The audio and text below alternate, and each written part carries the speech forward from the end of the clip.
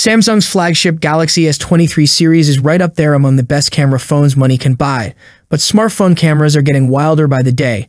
With the Galaxy S24 series launch slated for early next year, leaks are now setting the expectations for the S24 series camera hardware.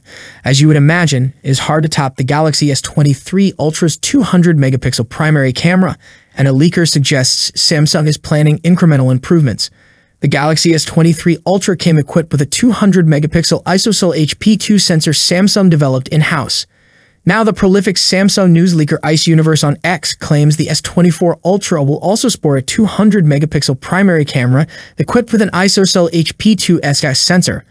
On paper, the sensor has the exact specifications as the HP2, down to the 0.6-micron pixel size and 1/1 3-inch optical equivalent size.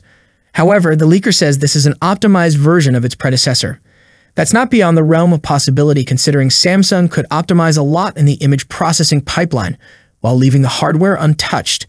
Despite being one of the best-performing smartphone cameras on the market, the Galaxy S23 Ultra and other S23 series phones suffered from a few issues like shutter lag resulting in blurry images and slightly oversaturated colors in most settings.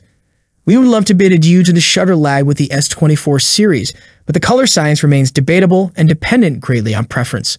An incremental improvement in the hardware may not have a significant user-facing impact, though. While the changes to the primary sensor may be minor, rumors suggest Samsung may not upgrade the selfie shooter, but we may get a better telephoto lens.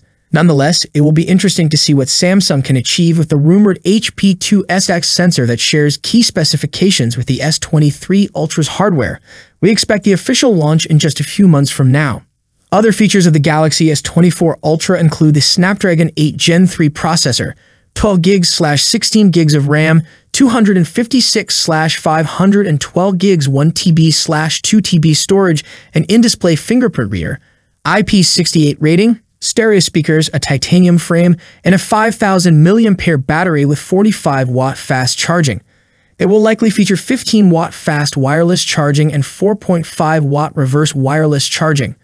The phone will run Android 14 out of the box. That's it for today. What are your thoughts on this? Let me know in the comments section. As always, see you in the next video. Peace out.